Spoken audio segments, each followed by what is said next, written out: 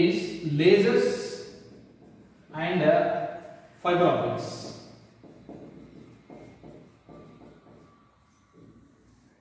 Lasers and fiber optics. Now we have started. What is a laser actually? Because laser is definitely a special light source which brought a revolution in the branch of optics. Because before 1916, now whatever the experiments that were which were related to the light, they used to use ordinary light, but the results were inaccurate. But after the discovery of the laser in 1960 by T. Myman, the first laser was discovered by T. Myman in 1960. Now after the discovery of this laser, there was a huge revolution in the branch of optics. After that, many experiments which required the light source were replaced with the laser. Right? So that's why we have to study laser, because laser has some special properties as compared to ordinary light.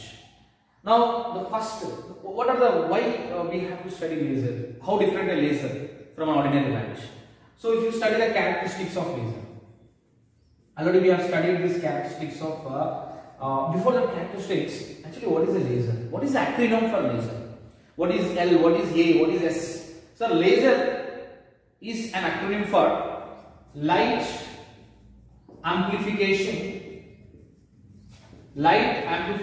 by stimulated emission of radiation. Light amplification by stimulated emission of radiation. Now this is the full form of laser. Now coming to the characteristics. The most important characteristics of laser is directionality. What is directionality? Ordinary light spreads out in all directions. It has more divergence. We already have discussed it. The second one is monochromaticity. Now any light having single wavelength or single color is said to be monochromatic light. Laser is monochromatic light, but ordinary light is not monochromatic. It consists of multiple wavelengths, multiple colors. The third one is coherence. What is coherence? You know, ordinary bulb. This is ordinary bulb. The light spreads out in different directions. There is no relation between this light and this light and this light. The photons which travel in different directions, they don't have any phase relation. They don't have any phase relationship. Whereas the laser light, the photons that are coming out from this laser light, they follow a particular fashion. They travel in a particular direction. They have some phase relationship. Now that property, the property of maintaining constant phase relationship, is known as coherence. The fourth one is intensity. Definitely ordinary light has less intensity, laser light is more intense. Because if you directly look into the laser light, so much amount of energy will be flowing into your eye. So it's very dangerous. Whereas if you look into the ordinary light, nothing will happen, because ordinary light is less intense.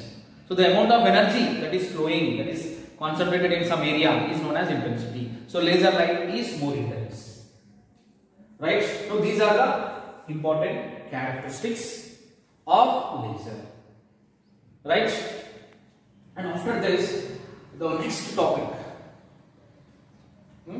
Our next topic is interaction of radiation with the matter. Interaction of radiation with the interaction of radiation with matter. Now, what happens when radiation is interacted with matter? What happens when light is falling on a material medium? What are the important processes that takes place inside? There are three possible processes that takes place. One is absorption. Second one is spontaneous emission. The third one is stimulated emission. Now let us discuss all these three. What is absorption? What is spontaneous emission? What is stimulated emission? Let us discuss briefly. And after this we can easily derive the relation among these Einstein coefficients also. Now what is absorption? I consider a material medium. I consider a material medium in which there are two energy levels are present, E1 and E2. Right? I consider generally most of the atoms they try to occupy the ground state. I am giving some external energy. The atoms absorb the energy and will jump into the excited state. Okay, now? Stop.